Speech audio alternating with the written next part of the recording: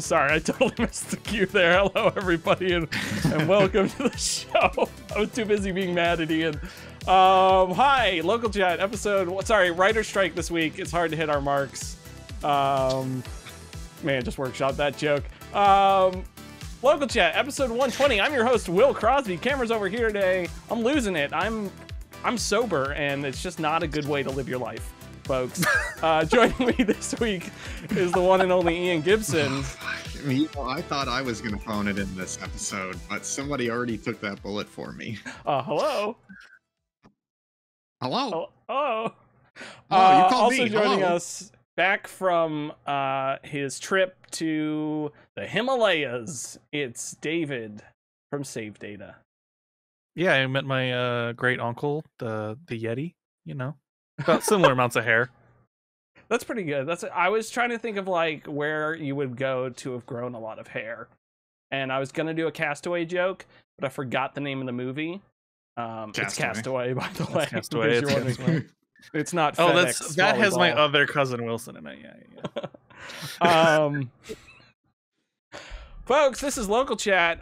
This is the show where we talk about video games and often not video games. And this week we're going to talk about video games and probably, dare I say, we're going to dip into some of the not video games a little bit. Gentlemen, this week I set out to do an amazing thing. I bought a new SD card for my Steam Deck. Nice. I needed more room than 256. I bought the Evo Samsung 512, same one Ian bought, the same one same one the guide recommends, and I looked up the guide. It's 35. You got it for 35, right? Which is the lowest it's ever been. No, I think I got it for 44, and the next day it was 35. Oh, okay. So, it's still solid price, still- though. It's still good. It's still way cheaper than the SanDisk, which I usually buy SanDisk just out of habit because it's all I own.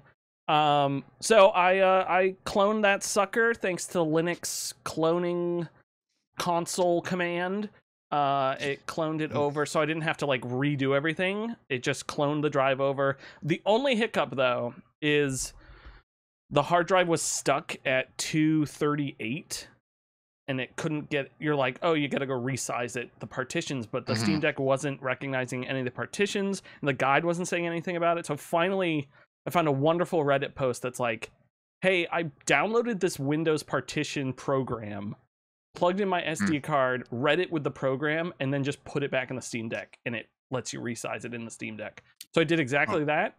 Worked perfectly. So I left a comment saying it worked for me as well, and like upvoted it just so people know it works. So now I've got 512 beautiful gigabytes on that MU Deck side of my Steam Deck, and I have crammed it full of delicious video games. I threw all the Dreamcast stuff on there. The PSP stuff, and then that just leaves me room for like modern stuff. Like Wii U games, when I rip them, they're like 38 gigs, which is like wild. And then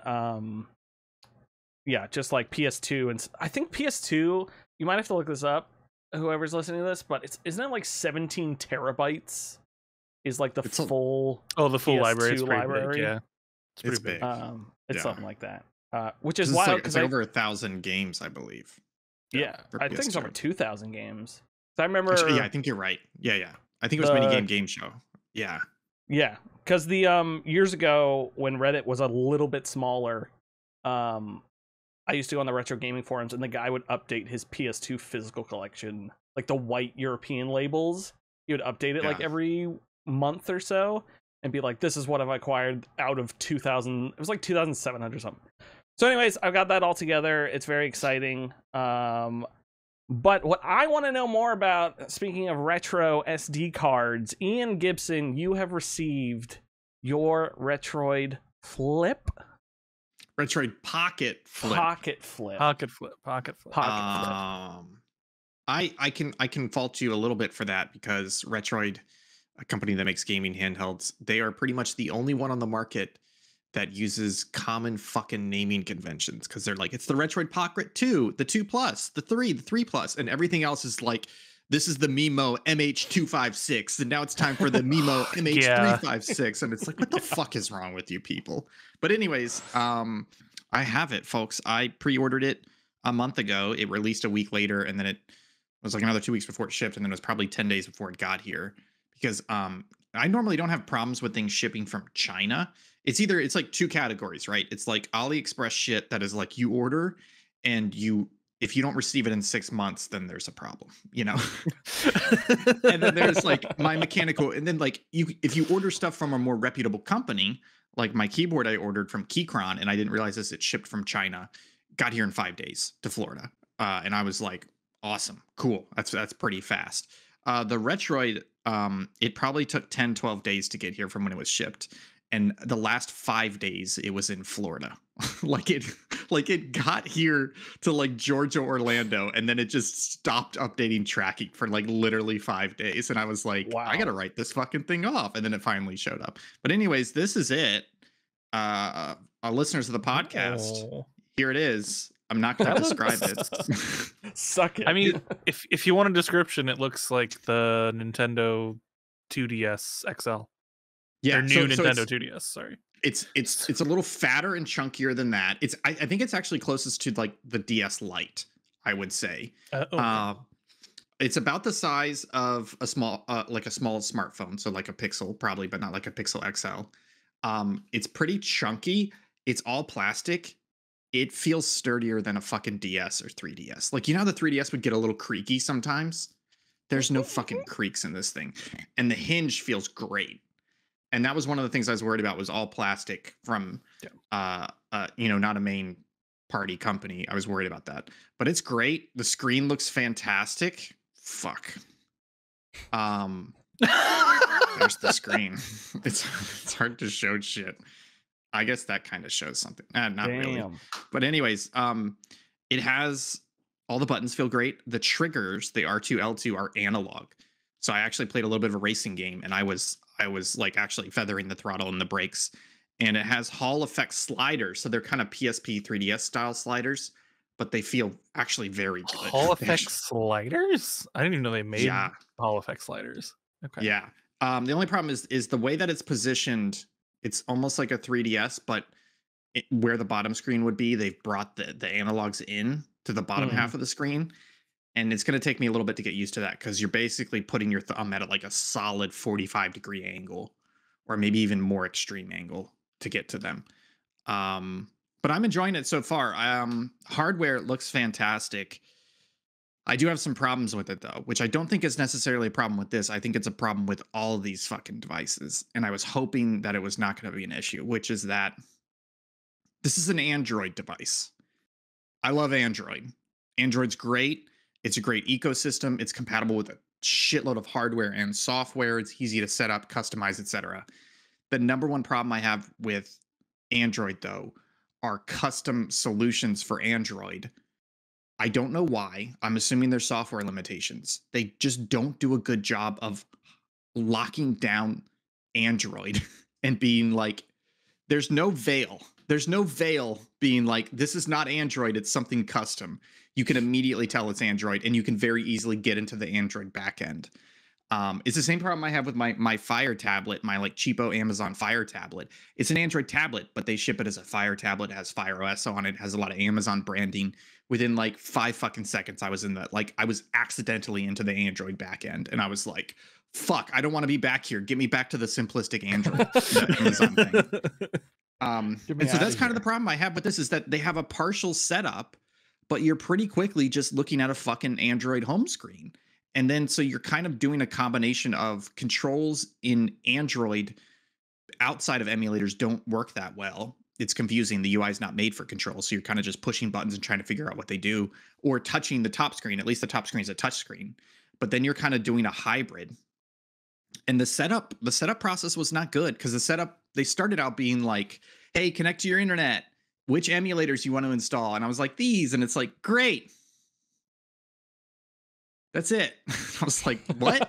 So I had to like look up guides, and they're like, put your SD card in, go to this setting, and they'll dump like the ROM folders, and then you can transfer ROMs to it and all that shit. And so I did that. And And then I just started trying using some of the emulators, and each of the emulators was popping slightly different control settings. So then I had to go into some of the emulators and set up custom controls. And like I would launch a game, and even when I got into the game, it was like, oh shit, which emulators is using it, like what's the hotkey for this emulator to get me back to the main menu. And I ended up just having a lot of times to just swipe into the Android interface and like killing the app. Is it just running RetroArch basically? It was not from the start. That's what I'm trying to get set up and running. It has like a custom interface launcher that's an option for you to get into, which seems pretty clean, and I want to use that, but it's not working well. So I think I'm going to end up transitioning everything over to RetroArch and just boot into Android, hit the RetroArch and do that. Yeah. It's frustrating. I don't know if you guys have, what's it like on the Steam Deck for emulators and setup, Download EmuDeck. Yeah. Profit. EmuDeck's great because it puts everything into Steam, and I don't mean that. It puts everything you want into Steam. So you select what so games. Single interface. Yeah. So you don't have to have any of the raw emulators in Steam. You can just have games. You choose what games from each emulator you want to be shown there. If stuff's not there, you just go into retro or emulation station and all your games are there. So like I keep all the SNES and NES games in there because there's way too many of them to have on my Steam Deck Steam homepage. And then the other nice thing is all of the control stuff is through Steam. So if your controls are wrong, you just go over to the community layouts, you switch it to whichever one you want. You're in the Steam interface for changing controls and everything. So like one of the games I'm going to talk about, it was set to the D-pad as the joystick for N64. And so I just reset it to the thumbstick. And now I think on the original game, it was on the D-pad. And now I have 360 for this multi-shooter game. So that's the best part of it, is it does that. And then like I was mentioning last week, putting the ROMs on it is super easy. You plug they added this now, it didn't used to be this way. You plug in a USB device, it puts all the folders on there, you take that out, put it in your computer, put the things in the right folders, put it back into the that's the same. Yeah, so that's the same for RetroArch. You can do that. It just didn't give you instructions on how to insert the SD card, tell it to create the folders. And like so I don't want the whole collections because I hate having all the clutter. So like I just go to the browser and get the things I want on the Steam Deck. Like I don't even use a computer for it. Yeah. And I could totally do that on this. I think what I just really wanted, I kind of knew that this was not going to be there, but I was hoping there was, which is I want this to be a fucking pick up and play device. I want it to treat me like an idiot. I want to just boot it up and it forces me into a generic menu. And the menu's like, show me your fucking ROMs directory. And I hit that and it goes, great. And I know I can get there eventually, but I'm going to have to fiddle with it a lot. And that's the frustrating part. Understandable. They're a smaller company. They're making a niche device, but it's still frustrating that the market's like that. Yeah, I got to ask, how much was that? It's $150. It plays. I haven't tested it myself, but looking at charts, basically up through PS1, PSP, it plays pretty much everything. And then PS2, GameCube, etc. It seems to be like 30 to 50% of games will run fine on it. The other that's crazy surprisingly thing, good. Yeah, that's pretty good. Yeah. The other crazy thing is, and I don't believe you have this on the Steam Deck yet. It's an Android device. So just for shits and giggles, I booted up fucking Game Pass and I played some Atomic Heart on it. And it was fucking working. Oh, you can get Game Pass running on there. On there. Yeah, it's not cloud, not as easily. Yeah, you can do cloud Game Pass pretty easy. So you can also do, because it's like Linux, you can basically run like Linux versions of PlayStation Remote Play. I think they have one for Xbox Remote Play too. Yeah. So those are not difficult to set up. I've played around a little bit with them. So that's nice. That's one of the benefits of this, is that it's an Android device. So I just went to the Play Store and I said, give me the PlayStation Remote app, give me the Xbox app, and I signed in and I was ready to go.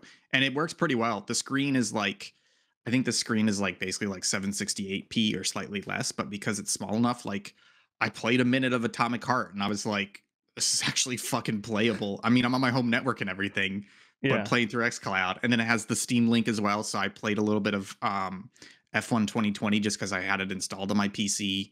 and I played that with the analog triggers, and I was like if I was really pressed to, I could totally fucking play this shit on here. So it's a fully capable device. It's just my only qualm so far is like that out of the box setup should be much easier. They should have just added a cleaner step through process, because I know it's fully capable of all this stuff. It's just leaving too much on the table. There's not even like a PDF they provide to be like, hey, here's some recommendations on how to set this up. It's just nothing. Like it's like 5 steps, and then it just dumps you to the Android home screen. You're just like, fuck. So that's definitely somewhere that I think the entire retro gaming handled industry could get better. But I'm excited to play it. It's pretty great so far. I'm gonna dive into it some more for sure. Yeah, I want one for sure. I want to get one like on sale, I think. Either that or I mostly like it because of the clamshell design. The Miu Mini seems pretty cool. I think that's the one that has Garlic OS that's pretty good on it. Did you see there is a patent out from Miu where they are doing a GBA SP style one? So, I'll buy that instantly. Is it that small? I believe so. Oh, hard pass. I'm not certain. No, I didn't like the game. I know about a ton of people love the SP. That thing ergonomically is an absolute piece of junk. I love my SP. I won't get it down. I love it though. It's such a perfect console. I actually haven't played my Pocket in a while, which is okay because that is more for travel. I prefer that. Or if I'm playing a Game Boy game. Like, if I'm going to play a Game Boy or a SNES game, I'll probably play on the Pocket, because I can also dock it, which is nice. Pocket and dock it. And I can do that with the Steam Deck as well. You meant the analog Pocket. Yeah. Yeah. I thought you meant the Game Boy Pocket. Not the Game Boy Pocket. Not the Red Rocket in his pocket. The Red Rocket in my pocket. But I actually, on my desk, I haven't cleaned it up. I just have the dock. I've had the Steam Deck dock over there, and I just go plug it into that external monitor that I bought, and I discovered my wireless mouse wakes the Steam Deck up from sleep without pressing the button. You just give it a little shake and it wakes it up like a computer. Nice. I'm like, oh, this is my answer. It's a Linux computer, so yeah. True. Although now thinking about it, I did think it was only doing that in the Linux desktop mode. I don't think I gotta test to see if it does. That would make sense. That would make sense. But yeah, I have been enjoying that. Moving on here, we've got another thing on the list here. Something wonderful that we're not going to talk about yet. Because I've now my brain's caught up to what we were talking about before the stream started, and we've moved that now. But it wasn't deleted like I asked. So, my brain my brain just moves forward. Anyway, speaking of emulation on the Steam Deck, Alundra 2 for the PlayStation 1, a new legend begins. I forget the subtitle every single time. I think it was a marketing thing at the end. Because no one remembers the subtitle. It is not on the main menu of the game. So I think they just threw it in there at the end because it is a sequel to the first game, but completely different cast of characters. So it's not a direct sequel, I guess they call those. Yeah. I have been enjoying this game immensely. I've discovered more and more of its intricacies. There are great dungeons throughout it. I climbed up this giant Minotaur Trojan horse and fought a bull inside of it. Wow. I did this. So I met up with the basic story is this Baron has taken over the kingdom and said, I'm in control now, locked up the king. And then he's using the Mephisto, who is the court wizard, to get all these powerful something or other and rule everything. So the princess, who's a warrior, met up with me. I'm Flint. I'm a pirate fighter, pirate hunter, or whatever. We have been traveling together, and then we actually got separated. They captured her and they threw me off the ship, which is just wild. Like, I haven't played a story where, like, I'm not important in a while. I'm just, like, a nobody. So they threw me off the ship. I washed ashore. One of the guys who's, like, from the town found me. The king's kids are with him. So they take me in their submarine to another place. And it hard cuts to the children in prison with me. Just hard cut to it, like, you've been captured. And then the Baron's like, and there's another neat thing. The Baron's like, oh, you work for me now. I'm gonna kill the princess if you don't go find the like sacred pieces for me, which I also found kind of interesting. There was this terrifying Church of the Key. So everything in this game is clockwork. Like, there's these keys getting put into people's necks that turn them into like robot people, and then that's how like Mephisto does all his powers. That's how most of the bosses have been. He puts a key into it and it turns into like a big scary boss version of it. So I've been fighting this church you walk into. You can't do anything. There's just guys chanting and like bowing down to a giant key in the middle, and it's the most terrifying place I've ever been. Because they're just all doing that.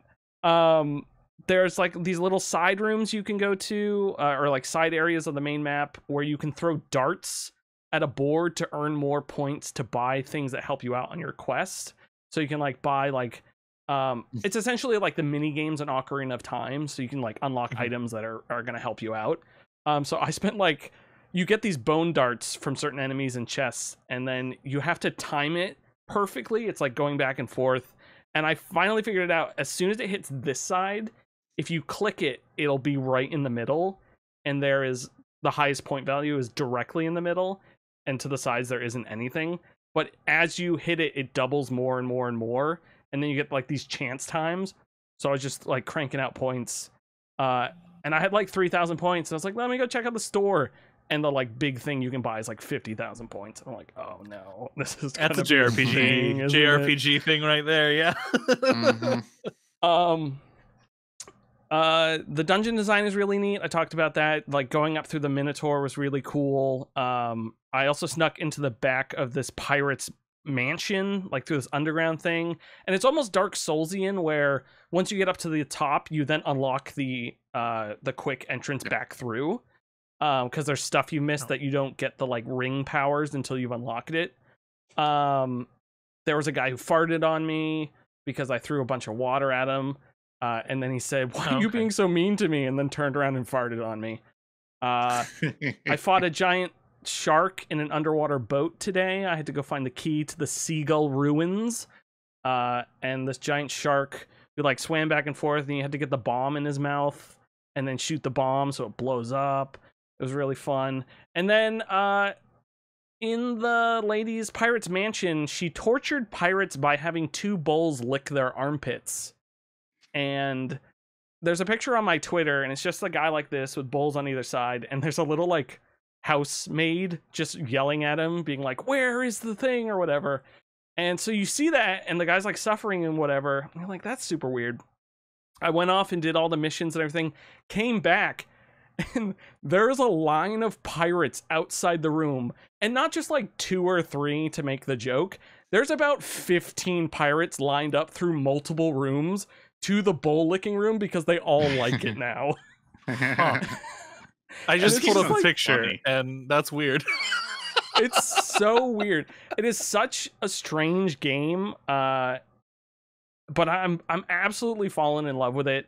The story is really neat. It's kind of not what I was expecting. I tend to expect older games to have bad stories because they have quote unquote bad graphics comparably because they're old. But I realized a lot of games had to make good stories because their graphics weren't great. And especially in the burgeoning sort of 3D world of the PlayStation 1, you really had to like grasp at it. Plus the first Alundra was a 2D game. So they were moving on to 3, not a 2D game, a 2D game. I know what you're laughing at. So the story's really neat because you're Flint, you're this pirate hunter, you're not really the important person. You keep making deals with these pirates. One of the guys with this like big cigar. Actually the Ruby, who's one of the pirate ladies, there's 3 of them, Ruby, Albert, and Zeppo. She's voiced by Jennifer Hale. I looked it up today. So I was like, that voice is so familiar. Oh, yeah. And it's Jennifer Hale. I need to check how early it was 2002, I think this game came out, so I need to check how early in her career that was. But it was funny 1999 in 1999 Japan, 2000 in the US. 2000. Anyways, this is the last week I'll probably talk about it. I'm gonna keep playing it. I'm gonna try to stream it at some point, but it's just so much fun. It's controlled surprisingly well, which is crazy for a game from 2000. And I'm just having a blast going through it. It's funnily enough, that's a game that's been on my list to play. And I was very shocked when I heard from you like last week or whatever that you were playing, and I was like, "Wait, what?"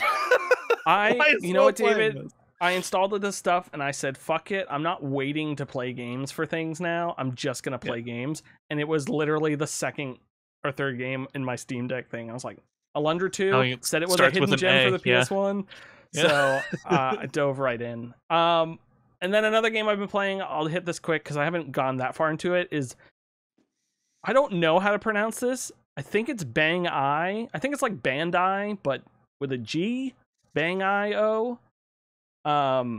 It is a multi-directional, as they say, multi-directional shooter where you use one stick to fly a robot around and use the other stick to shoot a bunch of missiles.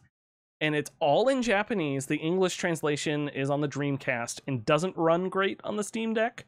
So I've been playing the N64 version. It is wild fun. Your like missiles are lock-on. There's these like weird maps with houses and other enemy robots there, and you just shoot at everything and collect apples and fruit from them. And then at some point you move to the next area and there's a boss, and then the screen comes up and it's all in Japanese and it yells at you a bunch, and then you just play the next mission. And I played like 4 or 5 of those before. Wait, so you don't fight the boss? No, you fight the boss. You kill the boss. Okay. But it's always the same guy with like the with in Shenmue, the bro, like the weird long hair guy, like the fawn's hair. It's always a guy like that who you're fighting. This is the game that I changed the D-pad to the left stick for flying around. Yeah, that'd be a lot better, yeah. This game feels so good. It's a 2D N64 game, which is weird. But you're just like flying around shooting rockets in this mech, and it's just like super fun, and I'm really enjoying it. So is it just like a shmup? It sounds like Vampire Survivors. It's just a shmup. Like you control just the looking missiles. at it looks like Contra, but you have more control over the missiles and you have more vertical movement. Yeah, so you're always flying around the map. You can land back down, but you're always flying. Like it's not you're not just like walking. It's really fun. I suggest checking it out if you have an N64 or a possible emulator that you've dumped your ROM, your $400 ROM of this. Is that how much that game costs? Only 1,000 were made or something like that. Oh, Jesus. Okay. Or 10,000. They remastered it for Europe on the Dreamcast in English, and also that's the one that didn't run well on the. It wasn't running well. I could probably get it working. It's also not as bright, which the website I was looking it up on also points out. It's just like marginally darker than the original. No reason. For no reason. It's like I thought something was wrong if I hadn't read it. So, extremely interesting. Those are the 2 games I played this week. Not much else to touch on. Ian Gibson. Hi. Let's quickly talk about your creeping shadows of doubt you are having. We're going to talk about this game as quick as possible. Just look. Shadows of Doubt, folks, continuing to play this game. I know there's bangers probably coming very soon, but as of right now, this is the #1 contender for Game of the Year for 2023. Quick recap. This game is a voxel-based first-person noir detective simulator. The best way to describe it is that it's procedural city, procedural cases. You can interact with everything. It's an immersive sim. You're a detective. You're trying to solve these murders and crimes as they're happening, or doing these weird side detective jobs like stealing stuff from people, etc. But honestly, the strongest thing I can say is what I said last week, which is there are so many games that say that shitty, cheesy line of every NPC has a life and they're doing their own thing. And you can be like, yeah, sure. They just fucking sweep for 5 minutes and then they go stand at the counter for 5 minutes and then they go back and forth. That's not their life. In this game, it's real and it's fucking true, and it plays hard into the mechanics of the game, because you'll be tracking somebody and you're like, I don't know where they are, and you need to break into their apartment and find their work schedule, or their work schedule and or their work ID, so you know where they work, and then you check the time and you're like, oh shit, they're at work, and then you got to go find their work, and that's where they're at. You know, or they're just wandering around the city because they're homeless, and so you have to go talk to people and be like, have you seen this guy? And they're like, yeah, I saw him 30 minutes ago at this intersection. And then you go over there and try and find him. It's it's crazy. The game's fantastic. So I've been playing it some more. I do have some shame with this game, though, which is that this game is not hard. It is realistic. And what I mean by that is that I've always thought, I feel like everybody's always thought, I could be a police detective. That would be fun. I could solve that. No, you fucking couldn't, because like the way the crimes and murders happen in this game, like there is evidence there that will tie you to them. Like I trust the game enough. The game's not that buggy at all. So I trust the game enough when they say there's always evidence, something that will allow you to identify the person with some level of certainty. I am just struggling. So I started a game. I had one murder. I spent tracking down all these leads, doing like fingerprints and stuff and all this stuff. Got fucking nowhere. And I got really discouraged. And like, I was taking so long with the first murder investigation that like the police scanner went off and a second murder happened. And I was still investigating. And then a third murder happened and I was still investigating.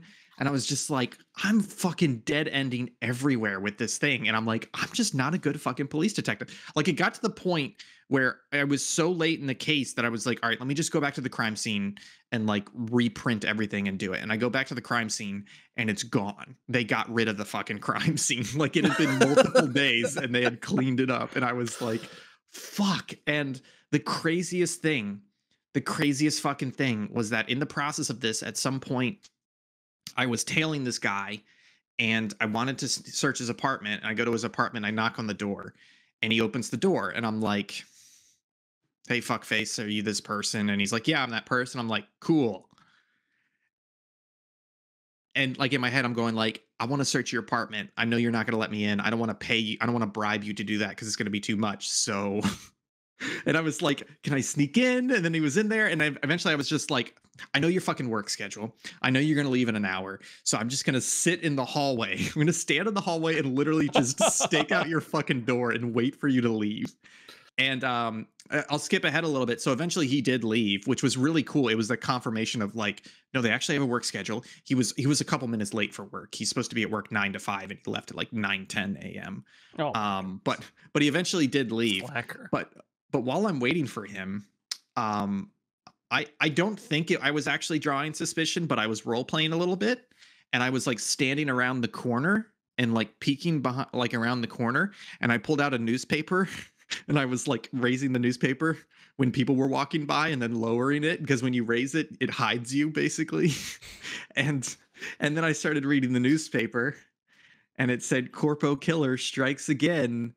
3 dead in related murders. And I start reading the fucking newspaper article and it's like, oh, that's my first victim. Wait, that's their fucking coworker. And that's another one of their coworkers that was found dead. And I'm like, I got a fucking serial killer ripping through the work office of my first victim and I don't even realize it. And I'm on the fucking back foot over here. And I'm like, this fucking game.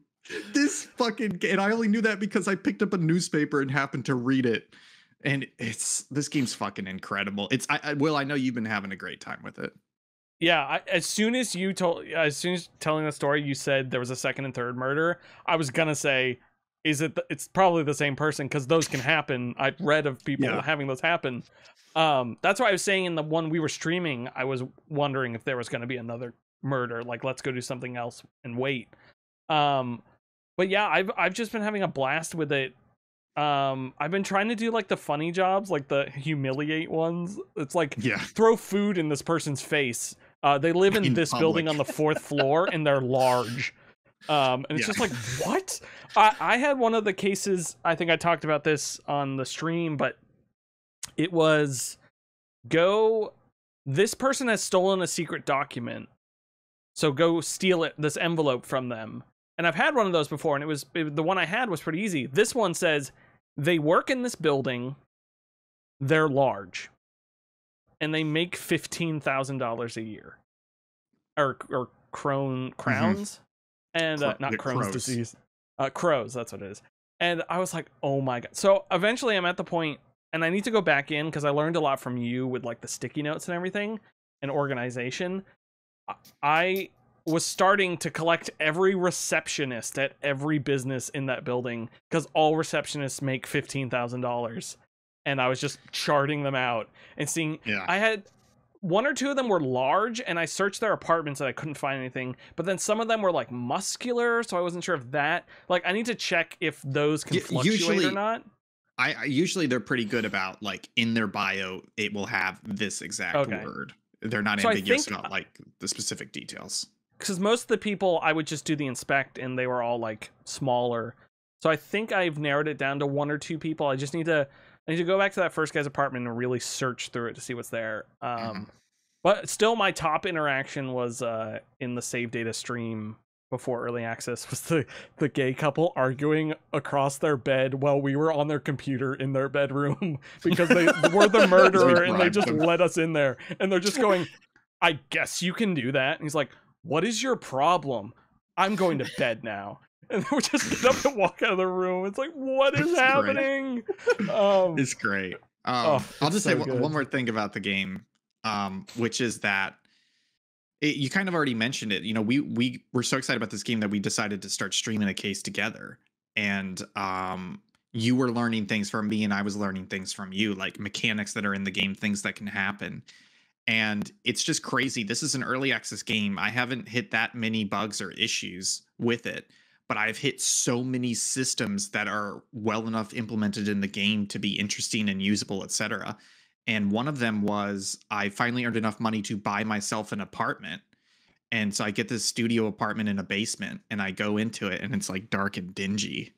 I'm like, what the fuck am I supposed to do here? And then I see this tooltip, and I open up the detective menu, and you can purchase and place furniture in your apartment. Like, it has within it a full, like, I don't want to say a full, but like a fully functioning and enough there, like, decorate your fucking detective's apartment thing going on.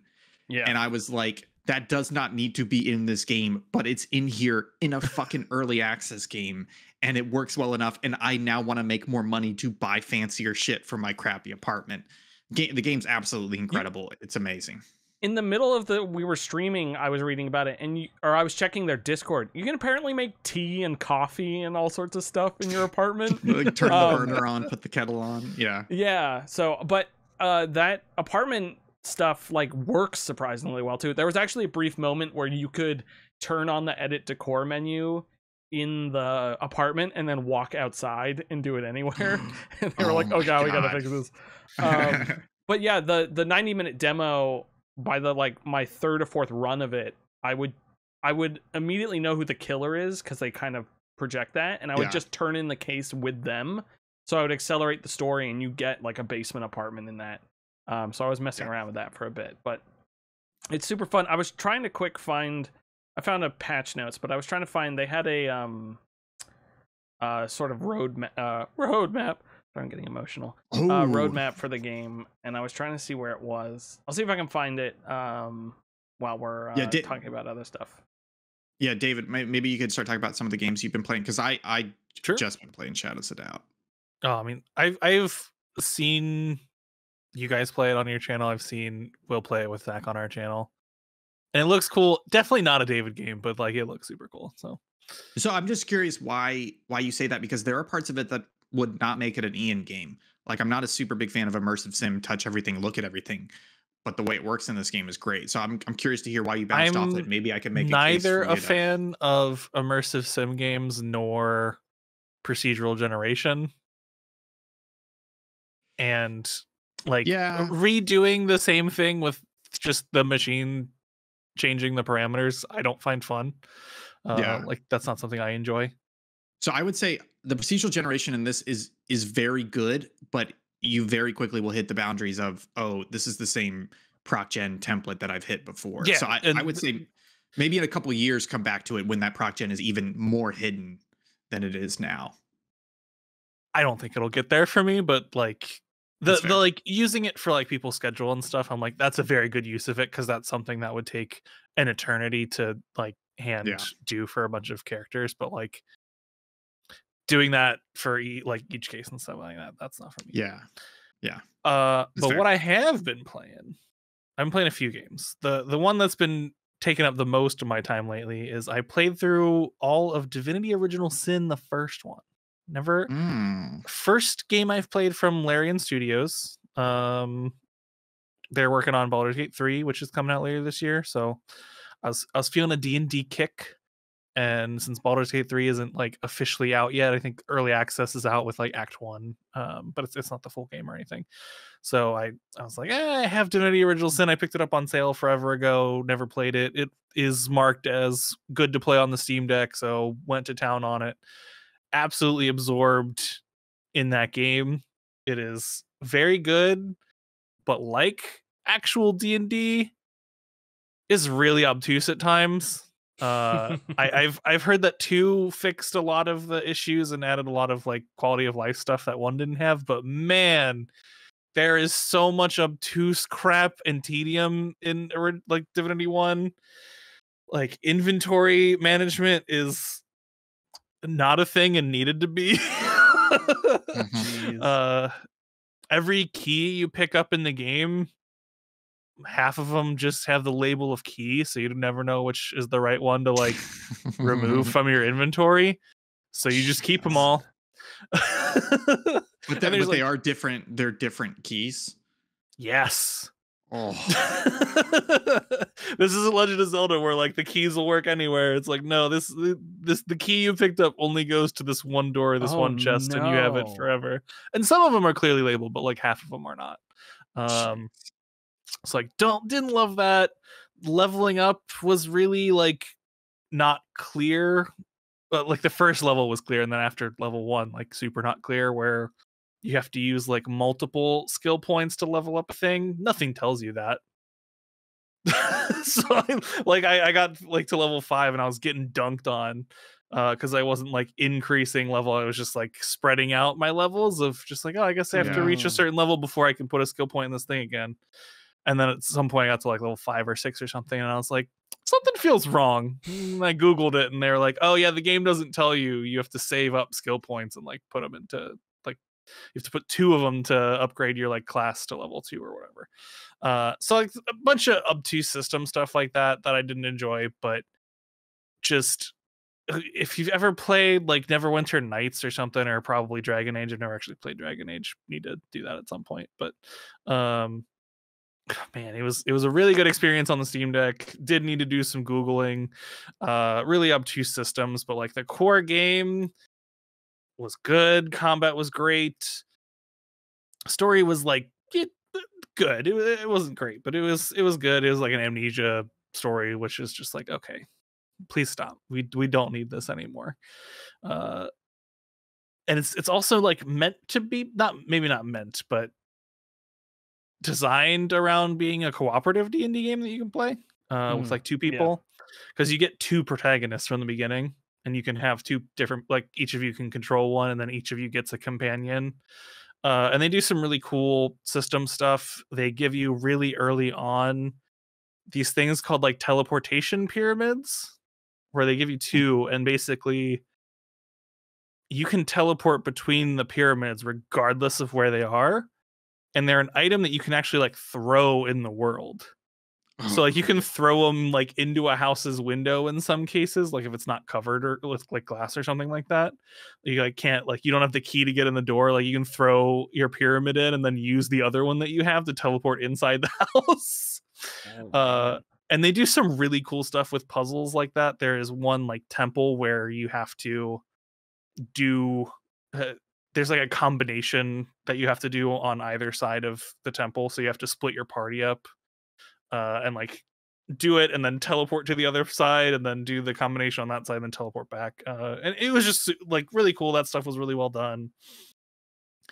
Systems were good. Magic pretty busted in that game. And like characters were interesting too. Like I got like a mute what's the class? Scoundrel, which is it's a rogue. I got a mute rogue who was like super cool, and like you can do can't charm like anyone. like no, but like Mass Effect, like there's not quite loyalty quests, but like there's a quest line that you can do for your side characters to like fully unlock them. And like for the mute guy, like spoilers, part of your side quest is to get his voice back. And spoilers. So like he doesn't have a voice. And if you never do the side quest because it's totally optional, he just never talks. Wow. Like the narrator will read his lines will come up like in asterisks of like it'll read like, oh, Wolgriff is looking at this thing and nods in this direction or something. And then as soon as you get his voice back, he actually says like lines that are different from the narration, which was a really cool thing to put in there. So I really like that game. I'm looking forward to, I'll probably grab Divinity 2 when it goes on sale because I don't want to pay $45 for a game that's been out for forever and goes on sale all the time. $45. Yeah, I mean it's probably worth it. It's like a long game. Like the first game, it was like 60 hours. It was very well worth whatever I paid for it. I don't remember this. I have 20 hours in Divinity Original Sin 2. I never played 1. I did really enjoy it. I've always wanted to go back to it, but I believe 2 has the more expanded co-op where you can have like 4 or 5. Yep, 4 players. You can do 4, and I think there's mods to get it up to 6 that I saw. Yeah. But yeah. So I've always thought I would wait for someone else to want to play it and then play it with them. So if you ever buy it, let me know because I will definitely play that with you. I mean, I will. If Tears of the Kingdom and then Final Fantasy 16 weren't like imminent, I would have just bought Divinity 2 and probably started playing it. Yeah, that's fine. I'm just putting it in your brain so when you do buy it, you feel bad for not telling me. So I'm I'll tell you. You know, or you'll tell me. Yeah, yeah. I remember it being super fun. You mentioning the pyramids brought that back to me, and I don't think I ever realized you could I just would place them on the ground and be like, oh, I can come back here. I didn't realize you could throw them. And I'll also say the narrator in those games is probably my favorite part. Narrator's very good because it makes it feel like D&D, like having a DM there. It's having someone read the stuff you're too bored read to you the stuff you're too bored to read is way better presentation than you just clicking through it like I normally do. And like you could do other things with the pyramid too. That was just an example. But like I would give my rogue one of the pyramids, and you can separate people from your party too, and they can run off on their own, and you can control them. So I'd have like my party stay around. My rogue could like stealth around and go undetected and get somewhere where maybe we weren't supposed to be, and then we could just teleport to them, which was like a cool way to deal with some of the puzzles and stuff. That's like awesome. There's multiple solutions. So it was super fun. I had a really good time. I'm excited to go back and play 2, and then it made me really excited for Baldur's Gate 3. Actually, like I'm really excited for when that releases later this year. I've also been playing Advance Wars 1+2 Reboot Camp. I love me some Advance Wars, and I've only been playing 1 so far because y'all, 1's a lot less good than 2. Just in general, just nowhere, not even close. Like 1's okay. So I've been playing a lot of 1. Because if I start playing 2, I will not be able to go back and play 1. It's like 2's just like it has better powers, the campaign's better, doesn't force you to play crappy characters as much as 1 does. So I've been playing a lot of 1. Advance Wars is cool. I'm excited that it's back. I don't love the new art style. In fact, I very much dislike the new art style. I know like Jason and Pridge and Zach from Save Data don't super agree with me on that, but I think it looks like a shitty mobile game. They're wrong. Not here, it looks like wrong. Clash of Clans. It's so I was bad. like, specifically the infantry look horrible, but in general, I'm like, this looks like a shitty mobile game. I don't necessarily think that art style looks bad, but the art style reminds me of shitty mobile games, and therefore I think it looks bad. Oh no, I think it looks like it's been co-opted. Yeah. If Advance Wars reboot I'm sorry. camp, can I cut in real quick? I take that back. David's right. This does look bad. I'm looking at a trailer now. Yeah. This does look bad. It's very much like it's kind of the I think of it similar to the Pixel remaster for Final Fantasy that came out recently, where like at least that one you can use the original sprites, but like the remaster ones look worse than the original. And it's the same for Advance Wars. I'm like, I like the original pixel art better than what you're giving me by a lot. This isn't like third string Nicktoons 10 a.m. toddler cartoon. Like, yeah, yep. So I'm not a fan of the art style, but like it's Advance Wars gameplay, so like it's good. It's just I don't love the art style. Oh yeah, it does look kind of bad.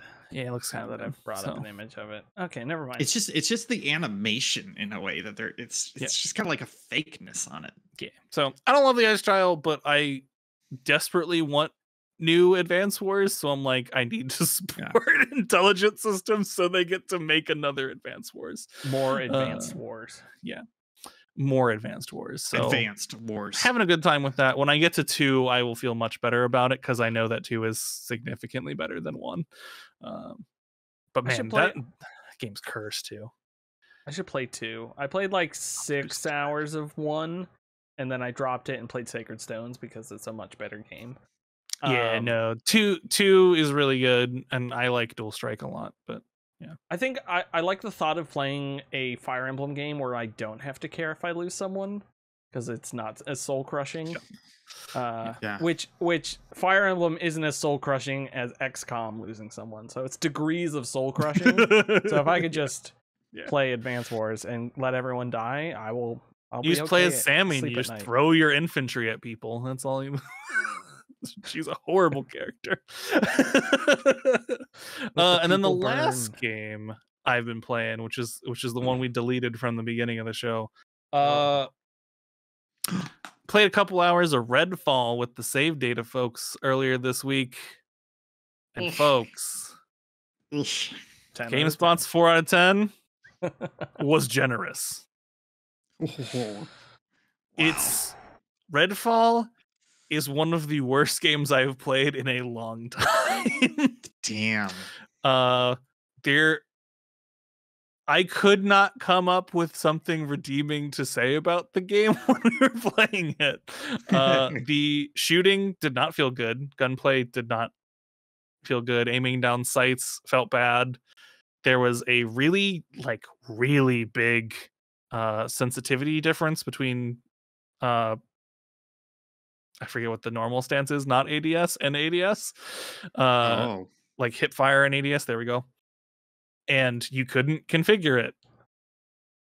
So that's cool. That sucks. It wouldn't have been the end of the world if I could like increase the aim down sight sensitivity a little bit, because it was just super duper low.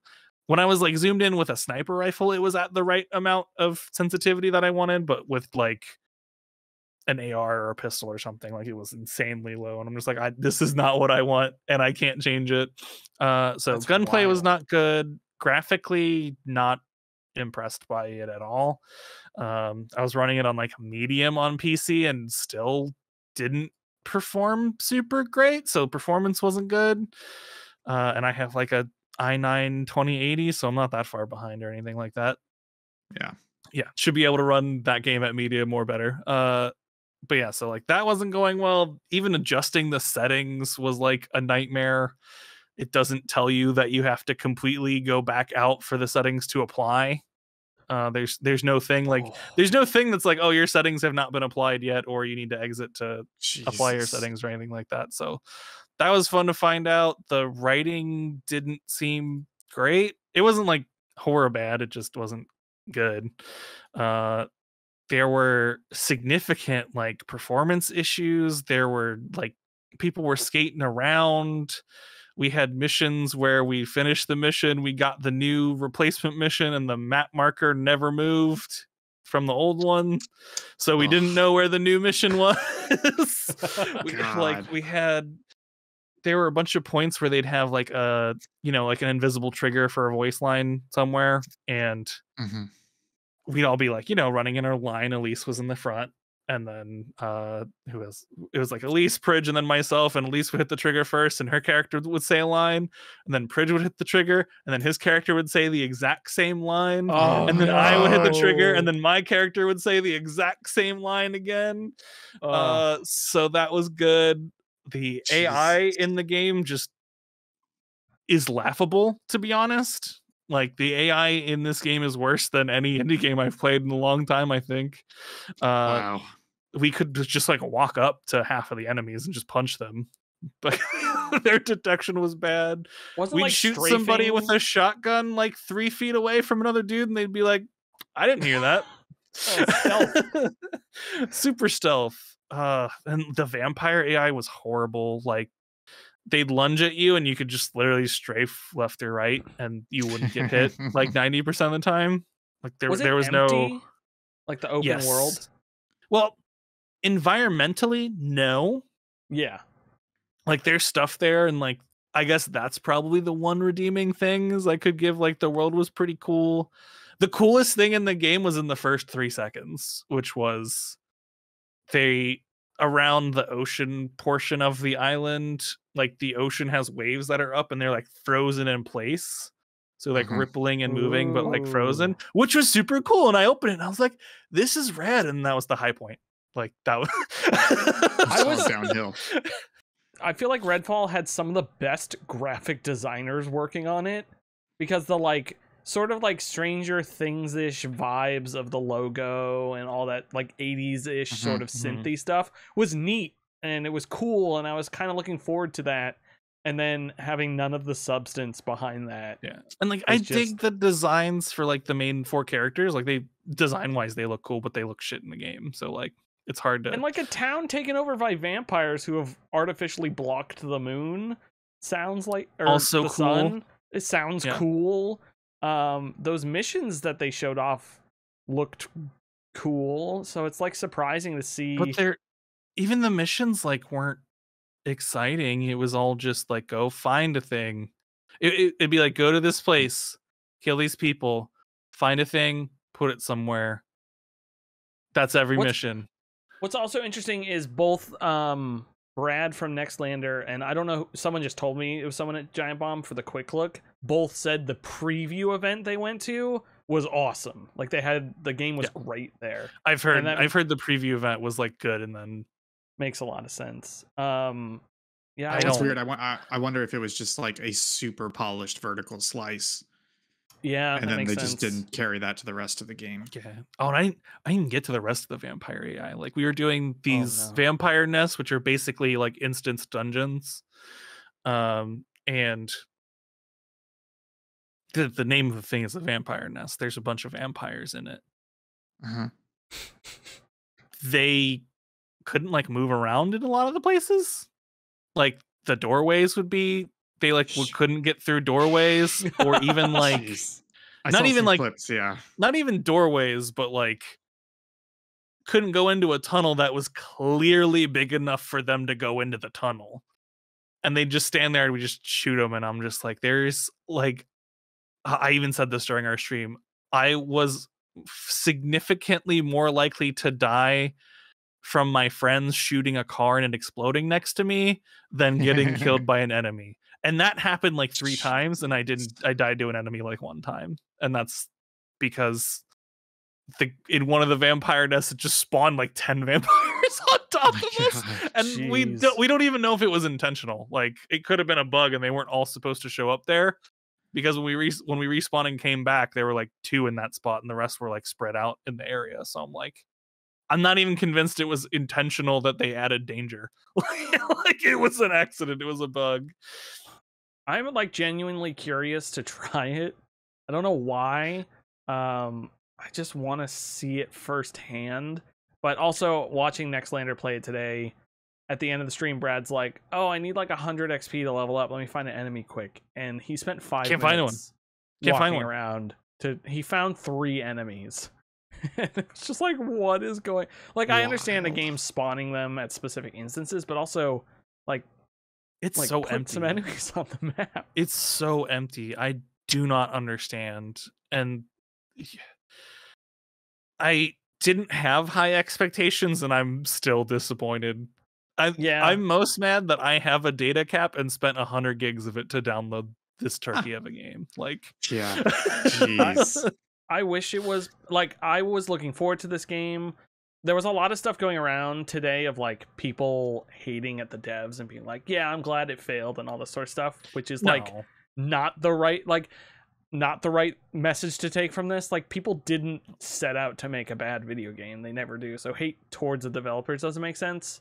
But Gary Whitta on the Xcast made a really great point, which is when a new IP, sort of risky game like this fails, everyone loses. Everyone fails, yeah. Because it makes and he brought up specifically, it makes the Phil Spencers and the Jim Ryans of the world not want to take risks on new IPs.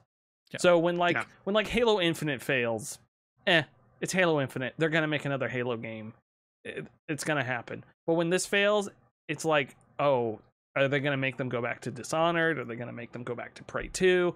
Like, the thing that sucks too is like the world of Redfall is literally the most interesting part of the game. Like, so like the IP itself is the most interesting part, to the point where, like, yeah, I hope they do something with it. I just want them to do something good instead of whatever the fuck this thing is. Like, they made a really good D&D source book and then forgot to play D&D with it.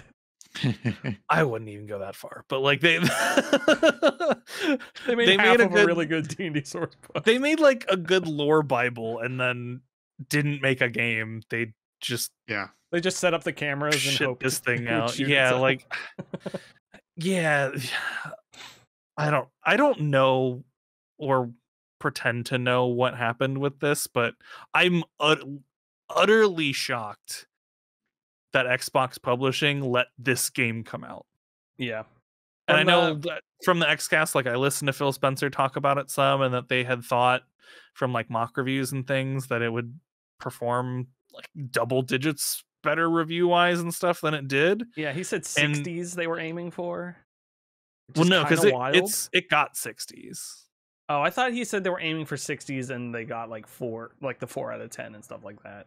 No, because it's low 60s on like Meta and OpenCritic. Oh, okay, that makes more sense then. Yeah, I think they expected it to be in the 70s and just be like, okay, this is a game that's good, just not, it's not for a lot of people. It's a more of a niche thing, and they're like, we're okay with that. They just made Hi-Fi Rush, which is great and very much a niche amount of people, and like Age of Empires 2 DLC, so like they're not opposed to that, but like I have no idea how the mock reviewers must have played a completely different game than I did. That's what I'm wondering. He made that point. Nothing played well. Right. And it was funny, he made that point about Hi-Fi Rush and Age of Empires 2 console edition, that more people played Age of Empires 2 than Hi-Fi Rush. Yeah. He was like, but nobody talks about that. But yeah, just on that point, like, I'm gonna throw some gasoline on this fire real quick. Personal opinions, hot takes here. I see some fucking games industry people on Twitter being like, I'm enjoying Redfall. This is a solid 7 or 8. And I'm like, how the fuck can you say that when people are showing off, when everybody else is saying it's shit? Every fucking clip I'm seeing is like obvious shit.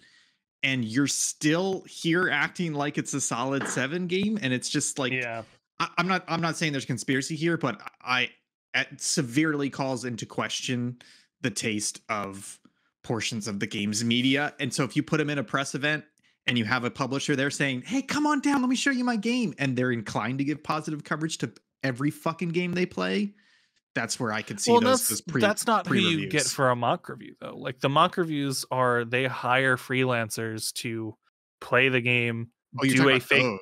Yeah. Like, that's what Phil had said, is like, they had mock reviewers who were freelancers that they paid to play the game, review it, make a review, and then that review just never sees the real light of day. It just goes to the studio for them to make changes. Although part of it is, part of it could also be, those reviews could have been 4 out of 10s, and the studio looked at it and just said, oh yeah, it's actually not as bad as you're saying, But that's what they said, is like, it was from those and like internal stuff, like, we expected it to be double digits higher, which to me says they expected it to be mid to high 70. And that's just, playing what I played, I have no idea where that came from. And granted, I'm sure the mock reviewers did not play the same build of the game. Absolutely 100% positive of that. So like, well, I'm saying they could have played the exact same thing, but it could have been confirmation bias when the studio reads the mock review and they go, oh, okay, we want this game to be good. We're going to read into the good parts of this review.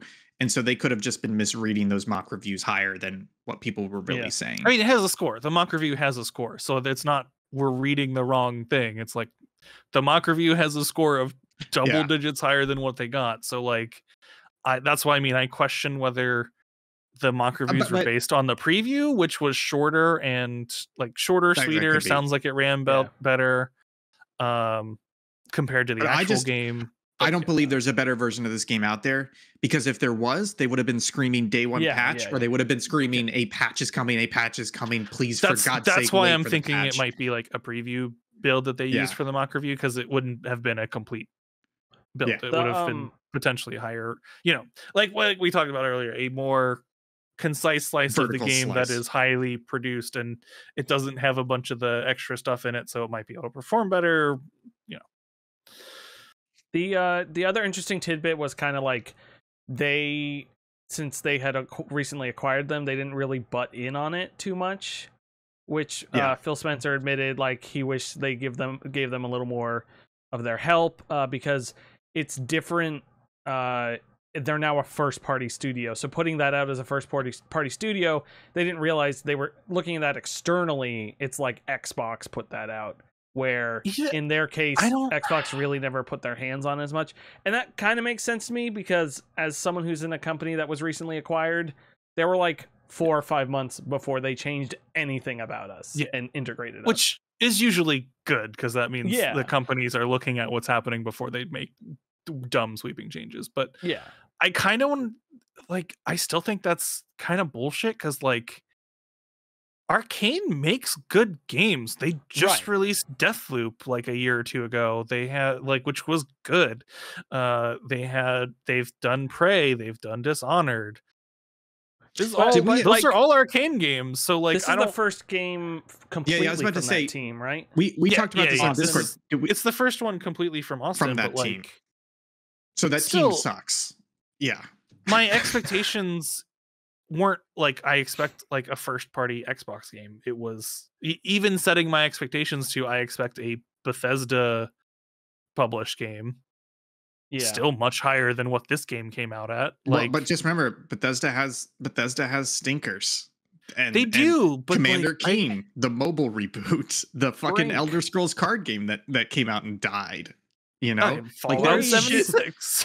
There's shit that Bethesda and ZeniMax have put out recently that have been not good and just dead and buried. The difference was they didn't have the level of press that RedFall had. They didn't have the level of press. They didn't have the level of investment, I don't think, either. But like, this is the way they positioned it. It was a AAA game, and I'm like, this is not as good as an indie game making the exact same stuff. That was one of the rumors I heard, though, was that they had been slow rolling and mothballing RedFall for months now, in terms of taking resources away, not dedicating resources to it. Like they had an idea. Again, this is rumor that they were pitching it as a AAA game, but internally they were like, let's just fucking finish this and get it out, because we're not expecting much from it. Which kind of lines up with what we got, honestly, but it's still just a rumor. It kind of feels like they got acquired. Microsoft's like, what do you got? And they're like, well, we have this Redfall thing we're working on. And they were like, hey, let's put a bunch of our marketing budget behind that and really push this as a AAA Xbox game. And everyone was just like, oh no. Oh no, it's not. No. We were just going to put out a stinker and move on. Like, no. Yeah. Like, and obviously, I think that's the valid. There weren't people working on Redfall going, oh yes, the bad. I don't even believe that, because I just Googled when the actual acquisition happened. Acquisition happened in March of 2021, a little more than 2 years ago. Redfall has definitely been on the burner for longer than 2 years. No, I agree with that, but I think it was already on the burner. Yeah, and then Microsoft was like, what Arcane game can we start putting a budget behind? We can't do Deathloop because it's coming out on the PS5. Let's pick Redfall. Well, and that was not basically done, but almost done at that point. Right. Anyway. So it's like Microsoft needs to spend their marketing budget on a new thing of games, and they just chose poorly. They're like, hey, let's back this racehorse because it's going to be our next AAA game, and they just chose a game that was never going to be there. Not. But just none of us knew that because the marketing budget was so great and in your face that you're like, this is the next Arcane game. Yeah. And I think think of any other 5 out of 10 game that's ever come out. Like, it's almost like Brink had such a crazy marketing budget. And that was a stinker. So it's like, I think of those games, and that makes a lot more sense to me now that is what has happened. I really buy that. Just like a complete disconnect and breakdown in expectations between dev product and marketing business side. The thing that gets me is that preview event, like that so many press people went to that and were like, I mean, this thing's good. Yeah. But to have a slice like that and then release the full game and be surprised, like internally at Xbox, if you have a slice like that, did no one in publishing play the fucking game? Like, no, probably not. They probably should be playing the game they're gonna release. Like, they probably should, but they're not going. Did they only play like the preview slice, and like everyone at like Arcane Austin is just super afraid to show what they had? Like, does I'll use my work as an example. The people who post things onto our Twitter and the marketing managers don't necessarily read the articles they're putting out. No, and I don't expect that. Obviously, you're not saying that either. But I think that is kind of where you get farther and farther away from Arcane Austin, and that is what is happening. That's the point I'm trying to make. So I agree with that. And I wonder, did you play the mission that was in the preview build or in the Xbox, that demo? I don't think, because I wonder if you get to that mission and it's great. I wonder if that mission is like well put together. We didn't get far because we were not having a good time. And I don't think anyone's going to get to that mission, but I wouldn't be surprised if you get to whatever mission was on that Xbox video and probably what they played at the preview event, if it runs better than the rest of the game. It's tighter writing, tighter design, but also think about it, when they split off these demos, they're QAing the demo build. None of those bugs usually QA back to it. So that is also a great explanation for it. But it's sad. I'm genuinely sad that this has happened in this game because I was looking forward to it. And I think Xbox accidentally built expectations for a 4 out of 10. And they did that. Based on what I played, I'm legitimately surprised this game passed certification, like internal certification to be released. Like, that is how much of a broken game it was for me. Well, it passed Bethesda certification, which, personal experience, Bethesda ZeniMax QA is absolute dog shit. Well, no, it needs to pass Xbox certification to go out. No, to release on a console, it has to pass Xbox certification. Yeah. Sorry, I thought you meant internal as in studio. No. I meant console. Xbox. Also, I'm surprised it passed console certification. It's upsetting they knew the 30 FPS thing when they gave IGN the 60 FPS. That hurt. Also, that hurt me. That was bad. Wow. That was a bad move. That hurt me on a lot of levels. Phil mentioned that, and I was like, Phil said that, I said y'all did that. Y'all did that. Also, like, Phil didn't make that decision and like just is taking the heat for it. But like, if people haven't listened to that Xbox, I don't watch Kind of Funny stuff because I find it kind of dull. But sorry, that's great. Beat me to it. That XCast, Phil was obviously the best part of it, and I like Gary Whitta. Phil kept being like, I am in such a bad place right now. I'm grumpy Phil right now, and he kept acknowledging that. But he's like, I shouldn't be paid. He even said something along the lines of, I shouldn't be paid as much as I am for the work I do, which is just like, bro, it's okay. You have your, and he kept being like, the person who takes over from me when I have enough knocks against me. I was like, Phil, no. That's great.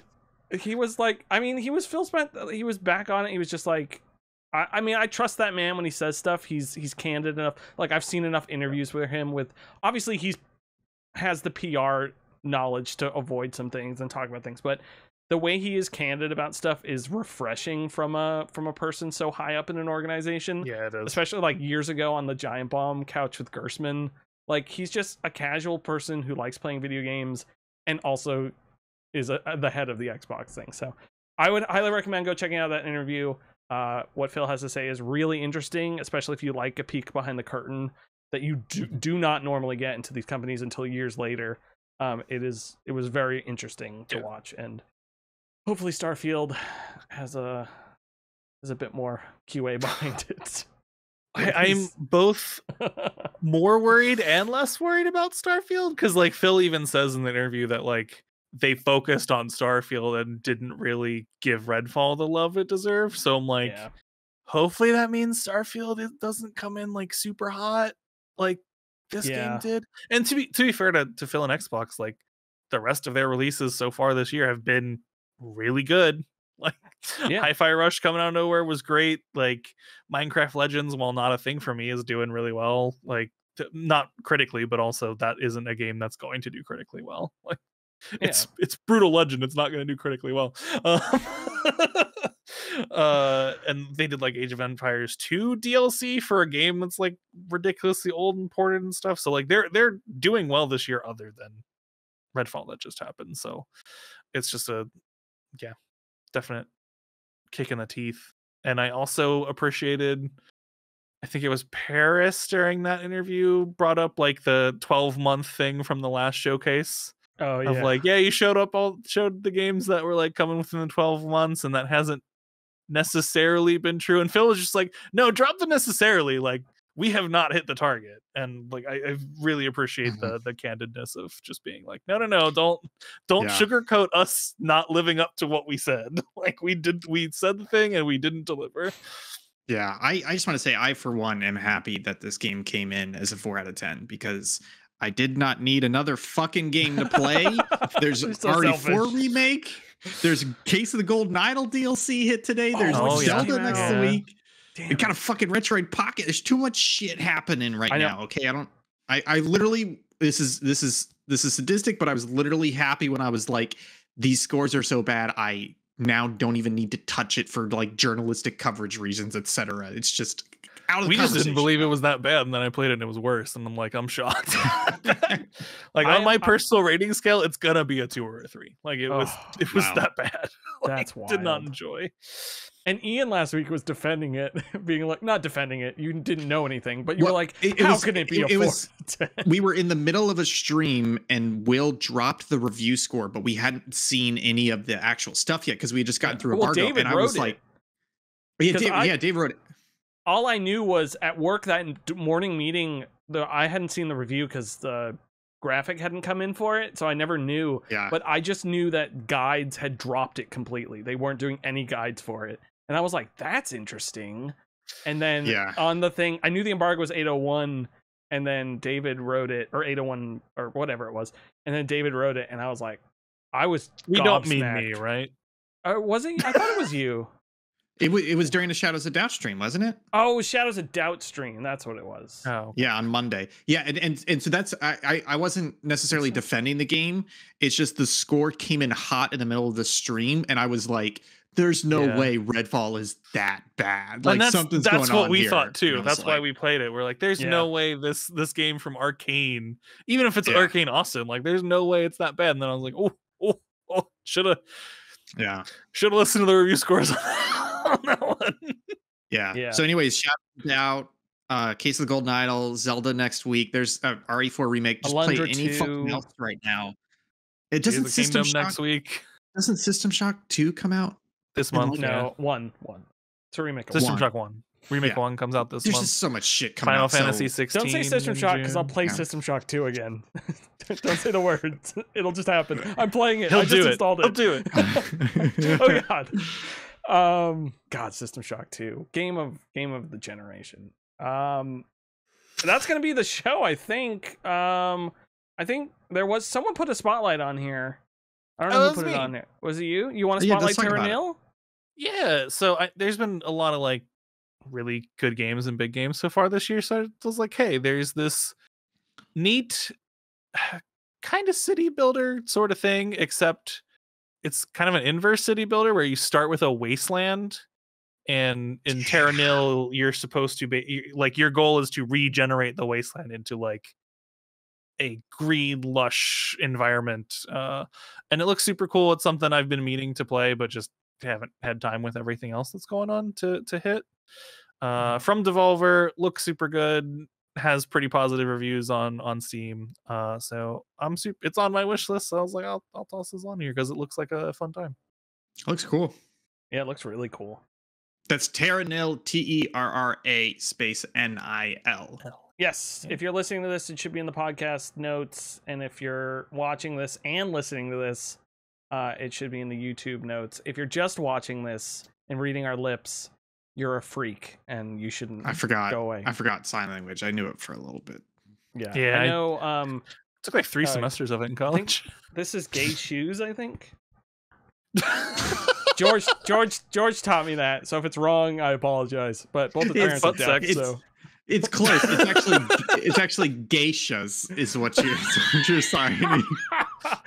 My favorite thing ever is we were shooting a film and his dad was there. It was 9 a.m. We were cleaning out the place because we were leaving, and he just looks at me holding a beer and he goes, "Beer," like wanting me to finish this beer at 9 a.m.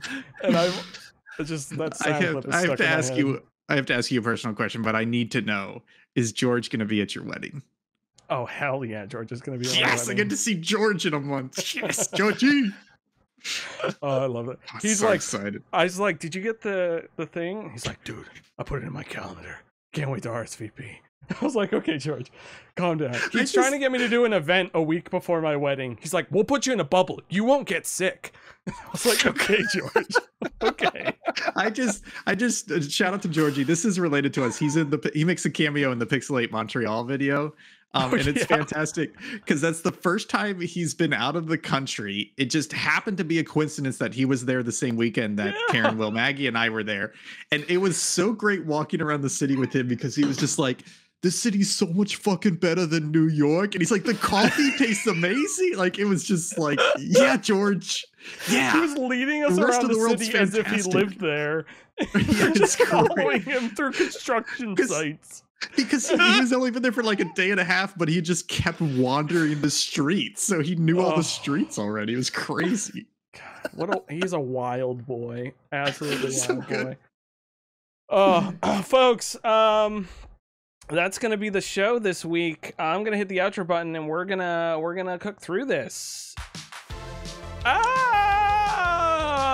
Local chat, French champagne. You can this Sunday, 5 p.m. Eastern, Scanlines is gonna be happening. David's gonna be there. It's gonna be super fun. We're gonna be playing Legends of Legaia. Is that how I pronounce it? And then something else. And then I gotta find some more stuff to install. So we're gonna be doing that 5 p.m. Eastern on Sunday. And then Tuesday, 8 p.m. Eastern, back to the Kingdom Hearts Ian Goes. I beat 2 bosses last time, so we're back on a roll here. 3 bosses if you count. Try not to fall asleep. That bit works way better when it wasn't typed into a chat. Thanks everyone for watching. I've been your host, Will Crosby. Joining me this week was David, and you can check him out at Save Data. Also was Ian. Thank you everyone. We'll see you next week.